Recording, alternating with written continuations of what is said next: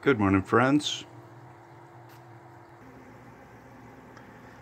This batch is looking pretty good. What I did differently with this batch is turned off the fan until about 8 hours ago and added that collar, insulating collar around the sunflowers.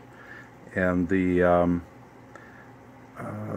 temperature sensor for the thermostat was on the sunflowers. The fan is on now, and it's been on for about 8 hours to try to dry out the greens before harvest. But there you see the left box is at 63 with the fan on, and the right box is at 73. And we're going to unstack the right box now. Yeah, it's going to be interesting to see what happens here. With this box, I used the vermiculite in the potting soil. And we are going to see if there is mold. That's the big question. So unfortunately we did not get a we got a bad case of mold here.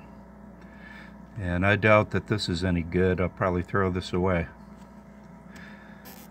Also did not get very good germination with broccoli. And radish are happy as always. So what I did different here, I did not sanitize the sunflower seed, and apparently that is a mistake. So the broccoli is too dry. It just did not get enough water.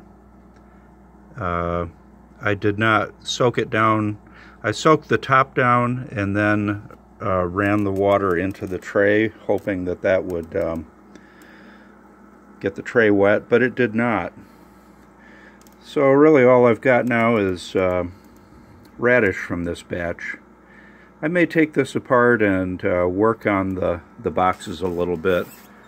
Oh well, now I know what doesn't work, and I can focus more on what does. I did have a very successful grow during the coldest part of the winter. So this was an excellent harvest, probably one of the better ones I've had out of the grow boxes. Well, I like those results, 769 gram total, and that's over 10 days, not 9 days.